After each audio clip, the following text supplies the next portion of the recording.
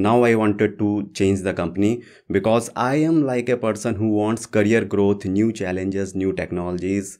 In reality and honestly, I was not satisfied with my salary there.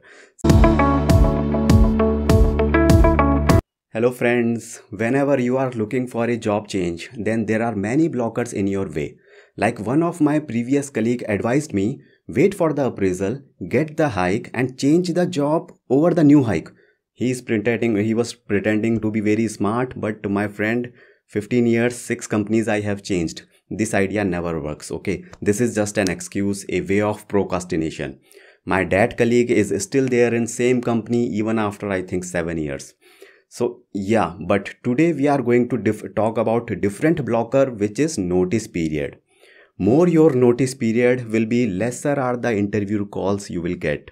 Is this correct or this is a myth? The simple answer first is yes, this is correct. I'm not saying you will not get any call, but if your notice period is more, then you will get less job calls as comparison to the candidate who have same skill set and same experience as of you, but they have less notice period. So I think most of us are already aware about this fact, right? So some years back, I was also in the same situation of 90 days of notice period when I was working with Accenture. I spent something like 5 years over there. Now I wanted to change the company because I am like a person who wants career growth, new challenges, new technologies. In reality and honestly, I was not satisfied with my salary there. So see, passion for coding, satisfaction of job, all these things are good things. But if you are not getting the right salary, then there is no point.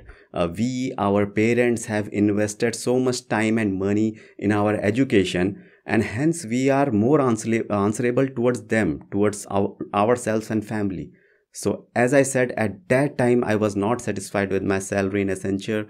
Then I had two ideas. Either ask my manager to give me a salary hike, and then he will say, sure man, in next appraisal you will get it. Appraisal will come and I am going to get nothing. That's an bad idea because I already tried this thing that previous year. Okay. Second idea was to switch the job. So I started preparing and posted my resume on all the job sites. Okay.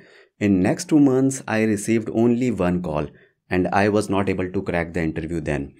Then I started blaming myself, like my resume, my skill set, like do not have the enough knowledge. My skills are not like this .NET is all not good. There are no jobs in the market. I have to work hard. So basically I was judging myself based on that one interview I have given. But in reality, the main culprit was the notice period. Because if my notice period was less, then I had got more calls and then there are more probability and more chances of success, right? So then I tried a 3-step process to get the interview calls. First step was to prepare. I already revised all the basic things of my skill set. So I was like ready. This is the first thing, okay, and the most important step. Without this, you cannot go to the next step. And then as the second step, what I did was I put my notice period to 0 days in job portals. How can you change your notice period, you will ask, right? From 90 days to 0 days. See friend, as I said, I was not getting interview calls. So even the preparation I was doing, I'm not able to evaluate myself properly. How you will check your preparation? By giving some interviews only, right? At least I will get the experience of giving interviews. And when the right interview call will come from some big company, then I will use that interview experience to crack the main interview. Getting my point? It's not like a one day you will get the big interview call and then you will get selected. It's not an IAS or IIT exam which happens once a year. There are thousands of companies out there. It's a continuous hit and trial method. Okay. And after giving my notice and after putting my notice period to 0 days, within next 2 weeks, I got 3 calls and I gave 3 interviews. Out of 3 interviews, I cracked 1 interview. Now here, one very surprising thing happened then. The new company HR told me that, see, they need an immediate hire, but if I can discuss with my HR that if they are able to release me even in 2 months, Even then they are ready to release my offer letter. So wow, like I was not expecting this, right? I was just giving the interview. So you are noticing the difference here. I was just like 2 weeks back, I was judging myself based on the one interview I have given and I was failed. This time also I failed. Out of three, I failed in two interviews. But now I'm feeling more confident because I cracked one also. So nothing has been changed. I am the same person with same knowledge, but this time somehow I managed to increase the number of opportunities for me. Also, this new company is ready to release the offer, which I was not even expecting then. The point here is this can happen with anyone. Many companies are there who are looking for immediate hire, but they can slightly change their terms based on the variety of reasons. Okay. So what happened next was I went to my manager and I asked him to reduce my notice period. And my manager looked at me like I have asked him for his kidneys. Okay. He said, it's not possible. How can we do the biggest crime in the world? How can we reduce the notice period of an employee? No, no, no, no, no, no. And then he said, why you want to go? Your promotion is due next year and your H1B visa is also in process. See the difference in your own life. See the changes of the manager's attitude. 1 week back, when you do not have any offer, you do not had the confidence and you had like told around 100 times about your aspirations to your manager and he was then not even listening to you.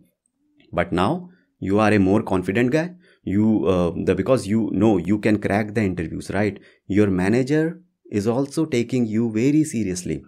So sometimes we are not the problem. Our knowledge is not the problem. Circumstances are the problem. So in my case, I can see my manager will not release my notice period and he will not let me go so easily, right? So I missed that opportunity at that time. All right, nothing negative, everything is positive and better than before, right? Now after 1-2 weeks, I took one very bold decision. I resigned without even an offer letter in my hand. That is the third step because now I had the confidence. And then in the second month after my resignation, I got my another offer letter. This time only 1.5 months left in my notice period and the new company was like completely fine with that. And then I did not stop there. In the last 30 days of my notice period, I got many more calls and many more opportunities and options. But that is a different story of multiple offers, okay? So now I conclude the way to save anyone from 90 days notice period. The first is prepare. Then second is give interviews, gain some confidence. Then third step is resign without the offer letter. But this is the toughest step, okay, the last one. And most of the time this step is even not required. Sometimes your managers are good, they understand you. Sometimes you are on bench. This also can happen, right? And I will also not recommend to resign. But if you are deeply unsatisfied with your current job or salary, then you can think about this resignation, this third step. And also remember, you can completely take back your resignation anytime, right? I have seen many of my colleagues who took back their resignations. Initially, I was thinking this is not a good practice. But now I realize this is completely fine, completely okay to take back the resignation. Alright, so that was all about my own experience. Now at that time this was not like a plan, not like a 3-step strategy. It was basically the necessity of time for me. And as we all know, necessity is the mother of all inventions. So now if you are facing any such problems in your career, then do let me know in the comment section, because since I have spent so many years in IT industry, therefore maybe I have already gone through what you are going through right now, and might be I can help you in taking some decisions, right? So thanks for watching. Wait, I forgot to tell you something which is very important, the fourth step for your career growth. If you are a .NET, Azure, Angular, React, SQL full stack developer, then do not forget to like and subscribe the channel, because that is the fourth and the most important step. Thanks for watching. I wish you all the best for your career.